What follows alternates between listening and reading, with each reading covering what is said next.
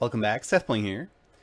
And many of you may not know this, but I've actually been a pretty avid Magic player for many years. In fact, in college, I was president of the Magic Club, so I got a little bit of Magic cred.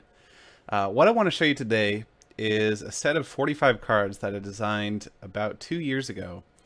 The idea was that we had 8 people, everybody designed 45 cards, and then we would kind of shuffle all those cards together and then draft them, so everybody would come up with a deck using the normal drafting procedure.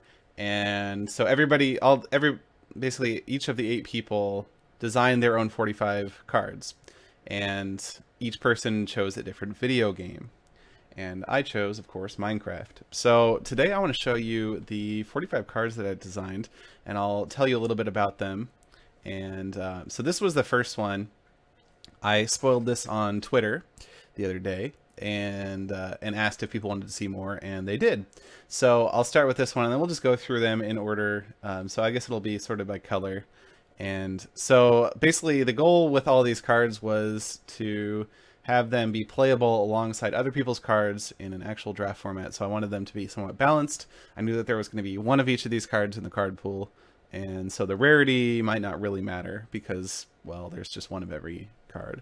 So actually, one cool thing about this is I used Magic Set Editor here to design all these cards. The default kind of symbol for Magic Set Editor is just a square, and I just kept that because that makes sense for Minecraft. Okay, anyway, let me start talking about these cards. Enderman is the first card here. So it's 2/2 for 3. You can pay 1 in a blue to make it unblockable until end of turn. So this is sort of supposed to mimic the Enderman's teleportation capability. He can just teleport past any enemies that would block him.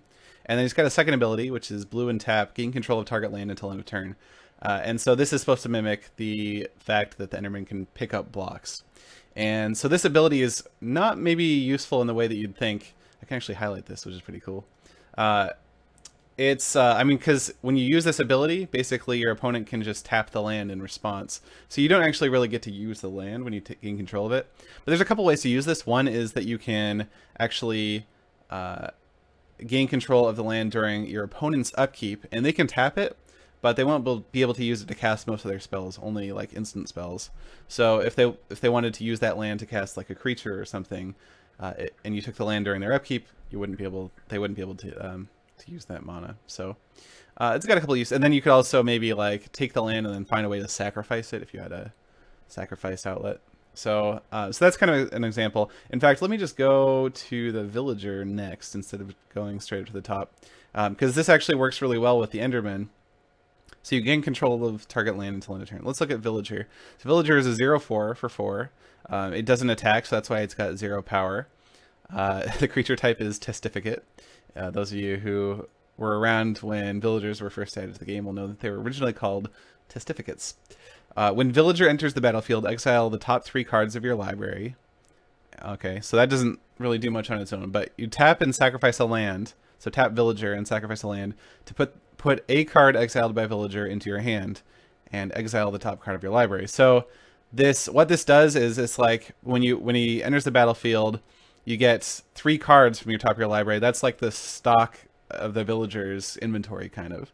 And so you can sacrifice lands, so you trade in lands to buy those cards. And so you get a card into your hand from that set of 3, and then you exile a new card from the top of your library, and it basically goes into the villager's stock.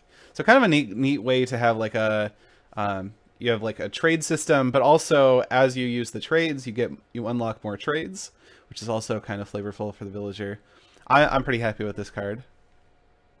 Yeah, so let me just go back to the top, and we'll start from the beginning. Okay, so chicken. This guy's a 1/1 for 1, pretty vanilla guy.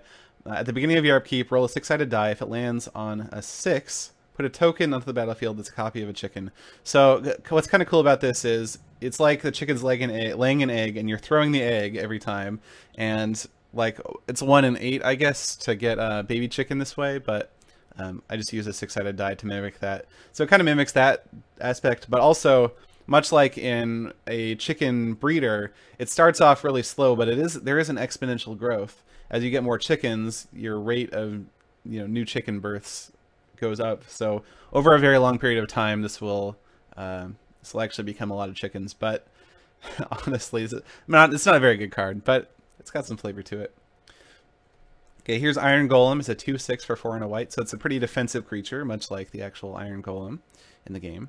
Whenever Iron Golem blocks or is blocked by a creature, tap that creature. The creature doesn't untap during its controller's next untap step. So it's kind of like you're throwing the creature up into the air, and it's kind of disabled during that time. Actually, the original version of the card that I designed here, it actually gave the creature, whenever it blocked a creature or whatever, it gave the creature flying until end of turn, and also did something, I don't remember what. Maybe it damaged it. Anyway, I think it maybe had this effect still, but it just also gave it flying. But after the review process, the flying was taken away. I still think it was flavorful. I maybe should add it back in, but this is the set of cards as it was when I designed it for the original Build Your Own Draft. It was called a Build Your Own Draft, by the way, the event. Okay, so the next up we have Mob Trap. It's an enchantment for a single white mana. At the beginning of your upkeep, put a loot counter on Mob Trap. Remove a loot counter from Mob Trap. Prevent the next 1 damage that would be dealt to target creature or player. So it's supposed to be like every, now and then you get a mob to spawn, and then you trap it, and you get an item, and you can use those items for some effect. Prevent next 1 damage that would be dealt to target creature or player. Isn't really that flavorful for the actual things that a mob trap can drop, but anyway. Mushroom. It's 0/2 for 2 and white. Tap, you gain 2 life. So this is supposed to be like you can basically, it's an infinite source of mushroom stew, right? So mushroom stew is kind of life-giving, and that's where this comes from. Okay, Ocelot. Ocelot enters the battlefield tapped. It's a 0/4. Creatures your opponents control with power 1 or less cannot attack. So the entering the battlefield tapped is sort of supposed to mimic the fact that you have to tame the Ocelot. And when we get to the wolf, the tamed wolf is coming up soon, you'll see it has the same thing because it takes time to tame the wolf. But then once you have it, you can use it. Creatures your opponents control with power 1 or less cannot attack. It's supposed to get creepers, which if you look ahead, both of these creepers have 0 power. So it's kind of like they scare off the 0 power guys. And 0/4 because it can't, Ocelots don't attack. They don't deal damage. Saddled Pig is just a white guy for 1. A 1/1 white guy for 1. But it has an ability. You can pay white and tap it to give target creature +1/+1 until end of turn. Okay, so this is where achievements start to come in. If that creature has flying, you gain an achievement named When Pigs Fly with 4. Target creature gains flying until end of turn. So an achievement is something we came up with as a group for this Build Your Own Draft. And achievements are a type of emblem, and so you can get an emblem. It's not a card, it's just like a fake object that has some writing on it. And so the writing on the emblem that you get here, the achievement, is it's activated ability that gives creatures flying. And so basically, if you use this ability on a creature with flying, then you can pay 4 to give any other creature flying for the rest of the game. And yeah, so that's pretty much how that works. All of the achievements just have activated abilities. They don't give any passive effects or triggered abilities or anything like that. They're all activated abilities. So it doesn't really matter if you have multiple copies of them. Although I think we said there was a rule where you couldn't have more than 1 copy of any given achievement. Okay, so Splash Potion of Healing is the next card. It's a straightforward one. It's an instant. Prevent the next 3 damage that would be dealt to target creature or player. You gain 3 life. So it splashes on both the creature or player that you're targeting, and also it hits you as well, so you gain 3 life. Tamed Wolf is next, and like I said, you have to tame it, so it takes a little bit of time, so it enters the battlefield tapped. But it's got pretty good stats. 3/1 for 1 and a white is pretty decent. It's 1 toughness because wolves are notoriously fragile. They fall off cliffs and whatever, take a lot of damage. So, yep. Okay, Crafting Bench. This is a very crucial item to Minecraft. So this is an artifact, of course. It's a blue artifact, though, so it costs 1 and a blue. So the ability that it has is 2 and a blue and tap. You can put an artifact card from your hand onto the battlefield. So no matter how much that artifact costs, you can play it from your hand for this cost. So it's like you're using your mana to craft an item. But there's an achievement that you get here. So if you control 4 or more artifacts, then you get an achievement called Benchmarking. And that lets you reveal the top card of your library for 1 mana, and if it's an artifact, you put it into your hand. So this is designed for like a really heavy artifact deck, which is, the crafting bench is all about things that you construct. So it's all about artifacts. So that's that one. Okay, Ender Pearl is a really simple instant. Target creature is unblockable and gains Shroud until end of turn. So you can kind of use this to get a creature through, or you could use it to keep one of your guys alive when your opponent tries to kill it with some sort of spell. Okay, Enderman we already did. Infinite Water Source. I like this one. So it costs blue, and that's because you need 2 water buckets of water to make an infinite water source. So really flavorful. Same thing with the cost to activate it. Blue, tap. So it's unusual to tap enchantments, but this one has a tap effect. Search your library for an island card, reveal it, and put it into your hand. Then shuffle your library. So of course, an infinite water source lets you get as many buckets of water as you want, so you get as many islands as you want. So I like this one from a flavor perspective. I think I kind of hit the nail on the head with this one. Potion of Invisibility. It's an instant counter target spell, activated ability, or triggered ability that has 1 or more targets. So the idea is you see a spell like coming at you or at some creature or something, and you can make it invisible, and this spell doesn't, can't see the creature anymore. By the way, a lot of this art I just got off the internet, so it's all labeled where I got it from, pretty much. I think some of them might not be labeled, but yeah.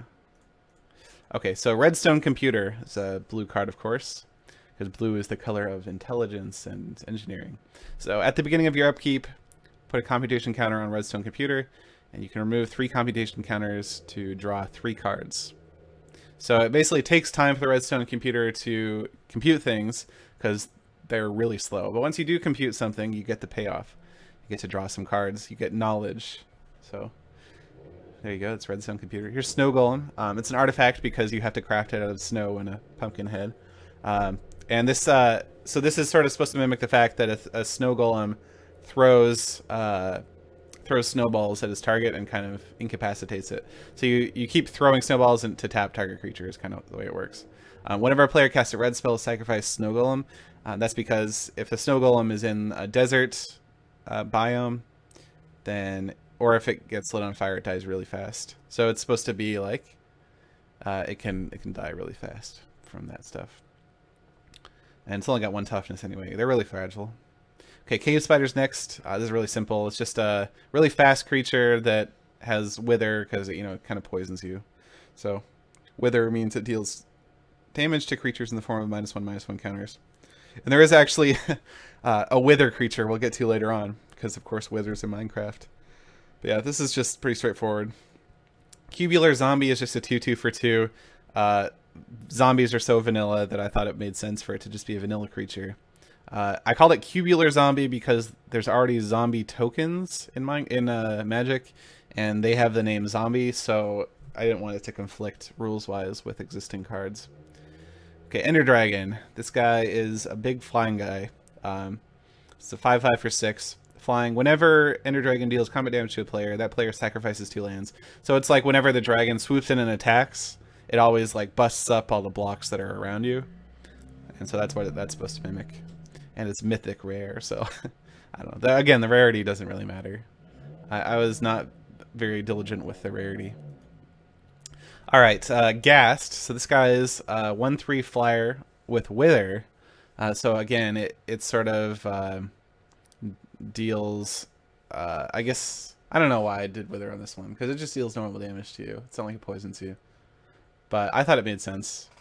But I guess you're in the Nether, so things are harsher in the Nether. Whenever there are at least three -1/-1 counters on creatures opponents control, if you don't control an emblem named Into the Nether, you gain an achievement named Into the Nether. With tap 2 untapped creatures you control, put a -1/-1 counter on target creature. So okay, what that means is if you are able to like block 3 times with this Ghast and leave counters on your opponent's creatures, you get this achievement that lets you put even more counters on opponent's creatures. It's actually a pretty powerful achievement, but it's not that easy to get. You kind of probably want something else that's able to put counters on opponent's creatures. Skeletal Dungeon. So this is supposed to be just a dungeon, but it's specifically for your skeletons. Whenever 1 or more creatures attack you, put a 1/1 black skeleton creature token with first strike onto the battlefield. Okay, so this is supposed to be like the fact that dungeon spawners don't spawn anything unless there's a player nearby. So unless your opponent actually comes in and attacks, it's not doing anything. But whenever they do attack, you get this first strike guy. And of course, they have first strike because they have a bow, so they can shoot you at a distance. And then these actually stack together pretty well. You know, if you start to get multiple of these, you can block like a creature with a higher power and toughness with several skeletons, be able to kill it before it actually deals any damage. So this is a pretty cool card. And I reuse these skeleton first strike creatures. Actually, in Spider Jockey, I reused him. Okay, so Spider Jockey is supposed to be a skeleton riding a spider, like in the game. That's a 1/2 double strike Swamp Walk. I really like this card. When Spider Jockey dies, choose one. Put a 1/1 black spider creature with Swamp Walk onto the battlefield, or put a 1/1 black skeleton creature with first strike onto the battlefield. Okay, so let's go over this because this is really, I really like this. So the idea is when he dies, you get to either choose the spider or the skeleton to live. So it's the first time that they actually kill him. They've just killed one of the two components, and so you either get the 1/1 spider with Swamp Walk. Notice that this guy has Swamp Walk, or you get a 1/1 skeleton with first strike. So this guy has double strike, which, if you're not familiar, means it deals regular damage and first strike damage. So in its vanilla form, in its base form, it's dealing the first strike damage from the skeleton and then the regular damage from the spider. Of course, since the spider's on the bottom, it still has Swamp Walk. So it's like you're splitting it up into two creatures, each with their own ability, and when it dies, you get one of those two creatures. I really, really like this. I think this turned out really well. Yeah. I'm going to gloat a little bit more. Okay, anyway. Moving on. Splash Potion of Harming puts 3/1/1 counters on target creature. This could actually be pretty good with the Ghast that we saw earlier, but it's pretty straightforward. Wither. Okay, so this guy obviously has Wither. It's got flying and first strike too. He's a 2/7 for 5, so a big butt. Hard to kill because he has so much life. It's kind of like the actual Wither. And then first strike because he shoots out projectiles, flying obviously. And then Wither because he's got that Wither effect. Actually, the Wither effect in Minecraft is, I think, a pretty cool mirror for the Wither effect in Magic. So anyway, that's pretty straightforward. Again, it's a common. I don't think it belongs as an actual common, but whatever.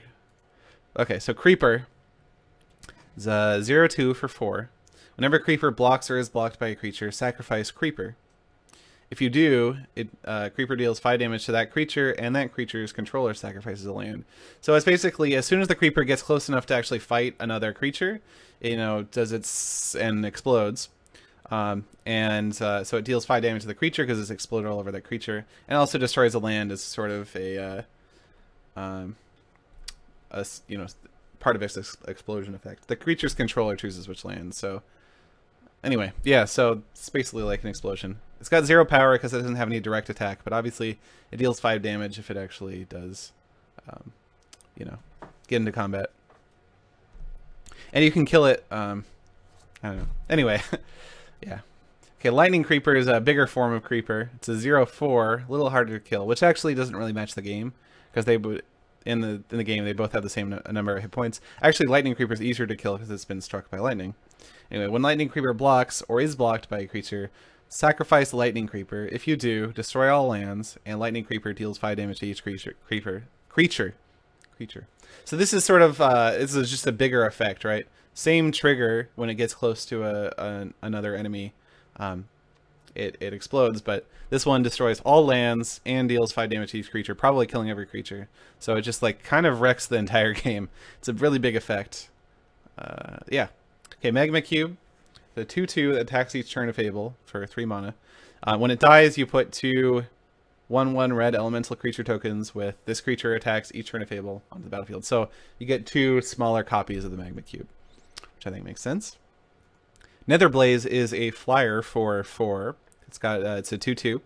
You can tap to deal 1 damage to target creature. That creature can't block this turn. So it's like it shoots fireballs at creatures and sort of occupies them with the fact that they're on fire, and so they're too busy putting themselves out to try and block. Yeah, so pretty decent creature. TNT cannons also one of my favorites. So this is a sorcery that deals 4 damage for 3 mana, which is pretty efficient in terms of direct damage spells. If you don't control an island, TNT Cannon deals 3 damage to you. So this is supposed to mimic the fact that you need water in a water cannon. And if you don't have the water in the water cannon, it still shoots the cannon off, but it's also going to blow up in your face. So I like this one. Okay, Villager we already saw. Zombie Pigman is a 3/2 for 2 with Defender. Whenever you're dealt damage, Zombie Pigman loses Defender and gains Zombie Pigman attacks each turn of Fable.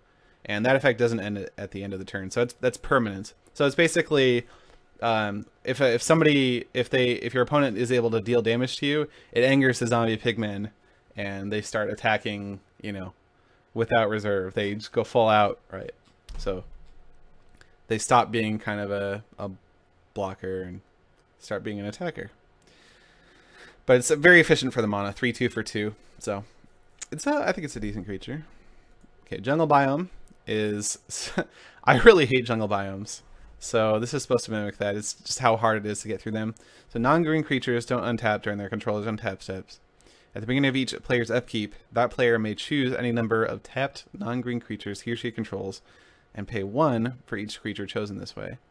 If the player does, untap those creatures. So basically, your non-green you have to pay 1 to untap non-green creatures. And so the idea is green creatures are things like ocelots and whatever. Well, actually ocelots aren't green in this. Anyway, but the point is that green creatures are kind of good at going through the jungle because that's where they live, a lot of them. And so they're good at going through the jungle. Everyone else has to pay these costs to do anything. Anyway, okay, Mitotic Slime is actually an existing card. But it's the flavor. This is actually just a reprint of the existing Mitotic Slime. So you could look this up on Magic the Gathering, their website, and you'd see the same text. But basically, it splits into 2 1/1, or it's when it dies, it splits into 2 2/2s, and then when each of those die, they split into 2 1/1s. And so it just mimics the exact thing that slimes in Minecraft do. So I thought I would just reprint the card in my set, which is something that Wizards of the Coast does all the time when they're making new sets. They reprint cards, but they have new flavor in the new set. Potion of Regeneration is pretty simple. Regenerate target creature. It's cost a single green mana. It's got rebound, so if you cast this spell from your hand, exile it as it resolves. At the beginning of your next upkeep, you may cast this card from exile without paying its mana cost. So you can use it to save a creature that's about to die this turn, and the next turn you can kind of give it a regeneration shield so that if it attacks or whatever, it's not going to die in combat. So it kind of has a lasting effect, which is cool. And then similar with Potion of Strength, also has a rebound here. Target creature gets +2/+2 and gains trample until the end of turn. Pretty straightforward. The rebound effect is probably a little bit better here because this is kind of a more aggressive card. Punch a Tree. It's a sorcery. It's supposed to be like a rampant growth effect. As an additional cost to cast Punch a Tree, sacrifice a forest. So you have to punch a tree in order to make this work. Search your library for up to 2 lands. Put 1 onto the battlefield tapped and 1 into your hand. Then shuffle your library. So that's supposed to be sort of like you get the wood from the tree, but also you get saplings and you can plant them. So that's the one that goes in your hand. I don't know. Maybe that's the flavor. Anyway, that's what the card does. If you control 6 or more lands, you gain an achievement named Punching Trees with 1, sacrifice a land, draw a card. So this is only when you cast a spell that you get this effect. So one of the problems with cards like this, ignoring the last paragraph, is that you draw it late game and you really don't need any more lands, and it doesn't really do anything. So in this one, if you do draw it late game when you already have a bunch of lands, it lets you use those lands to draw more cards, which is probably something you want to do. So it's got kind of an additional effect there. Yeah, I think this is a pretty decent card, like power level wise. Okay, Sapling is a 0/1 creature with fading 1. When Sapling dies, you may search your library for a forest card and put it on the battlefield. If you do, shuffle your library. So it's like a creature that takes 2 turns to turn into a tree. But you can also use it to block, and you still get the tree, which doesn't really make any sense flavor-wise, but oh well. It was 2 years ago. Maybe I should rethink some of these cards, but the fading part at least makes sense. Silverfish is a 1/2 for 2. It doesn't really deal much damage. But whenever Silverfish is dealt damage, you may pay 1 and a green. If you do, put a token onto the battlefield that's a copy of Silverfish. So whenever you attack a Silverfish, sometimes it'll awaken, you know, other copies, other Silverfish, basically, from the stone that they're inhabiting or whatever. And it's got 2 toughness so that it can take 1 damage and still survive. And so if you can find a way to get this into combat or to deal 1 damage to it yourself, then you can get a lot of Silverfish out, and it could overwhelm your opponent, which is kind of cool. At the very least, it kind of regenerates for 1 and a green.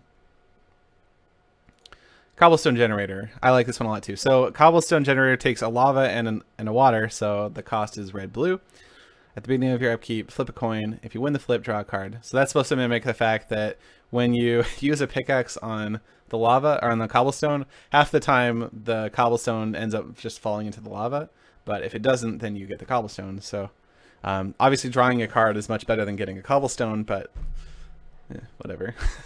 So it's kind of like, on average, you get half a card a turn out of this, which is pretty good, especially because it only costs 2. Diamond Sword, so we're on to the artifacts. We're almost done, I guess. Only 6 more cards left. 7 more cards left. 1, 2, 3, 4, 5, 6, 7. So this is a sword that you could equip. Gives enchanted creature +4/+0. At the beginning of the end step, if equipped creature has dealt 8 damage this turn, you get an achievement with named Overkill with 2. Target creature gets +1/+0 until end of turn. So Overkill is an achievement you get if you deal 8 hearts of damage with a single attack. So that's a really good mimic of that achievement. And then the effect is basically more power for the creatures you control, even if Diamond Sword goes away or whatever. Okay, so Dispenser is a free artifact. It doesn't cost anything to place, to, you know, play from your hand. Exile a card. Well, you can pay 1 to exile a card from your hand, or to put a card from the dispenser into your hand. So it's sort of something you can put stuff into, and it'll spit it back out if you power it. But you can also pay 2 and tap it to put a land card exiled by dispenser onto the battlefield tapped. So you can like dispense a bucket of water or whatever. So that's dispenser. Fishing Rod goes an artifact for 2. You can pay 1 and tap it, and target creature attacks this turn if able. So it's like you're casting your fishing rod, you hooked a zombie, and you're pulling it towards you, right? And then it's going to fight you. So it's actually a pretty good effect, being able to do that. And then you can pay 4 and tap to, at the beginning of your next end step, put a 0/1 blue fish creature token onto the battlefield with sacrifice this creature, you gain 2 life. So you can pay 4 to go fishing, and you get a fish at the beginning of the next end step, so you don't get it immediately. But you get the fish, and then and you can sacrifice it. You can basically eat it to gain life, kind of like eating the mushroom stew with the mushroom. Okay, Minecart Rail is another free artifact. So it's got Fortify, which was an effect, I guess, that was only seen in Future Sight, in the set Future Sight, and they didn't really use it very much. But Fortify basically lets you pay some mana to equip the fortification to a land. So it's like an equipment, but for lands. So the ability is tap fortified land. Target creature gains haste until end of turn. If this is the second time you've used, if this is the second time this ability has resolved this turn, you gain an achievement named On a Rail with 3 untapped target creature. So it's sort of like if you have a big rail network and you have lots of rails because you equipped, you fortified 2 lands or whatever and used the ability, then you get the On a Rail achievement, which lets you untap target creature. Basically, it means you have a big rail network, so creatures are more available. They can go where they need to go. That's kind of the flavor anyway. So the basic ability of this isn't that good, but I think the achievement is quite good. Getting that ability to untap creatures for 3 mana. Okay, Sticky Piston. I like this one a lot. It's kind of useless, but it might combo with some other things. So it costs 2. To target opponent gains control, you can tap it to have target opponent gain control of another permanent you control as long as Sticky Piston remains tapped. You can pay 3 to untap Sticky Piston. So mostly it's pretty useless. You can give your opponent a thing. During your upkeep, of course, Sticky Piston is going to become untapped, so you're going to get the permanent back. But if you have a permanent that has a negative effect, you can give your opponent that negative effect. Also, you can actually use this to give a creature vigilance or untap a creature during your opponent's turn. And the way you do that is on your turn, you tap Sticky Piston, to give your tapped creature to an opponent, or not even a creature, it could be a land or whatever. Well, probably, anyway. So you tap Sticky Piston to give your tapped creature to an opponent, let them untap it during their untap step, and then you pay 3 to untap Sticky Piston and get the creature back. So you sort of use their untap step to untap a creature. So you can actually use this in kind of a sneaky way to give a creature, to untap a creature, which is not necessarily obvious from looking at this. Okay, so then there's 2 more cards, they're lands. This is the end. You cannot play the end if you have 10 or more life. So you can't play it during the early game. It has to be during the end game, which makes sense, right? Because that's the flavor of the end.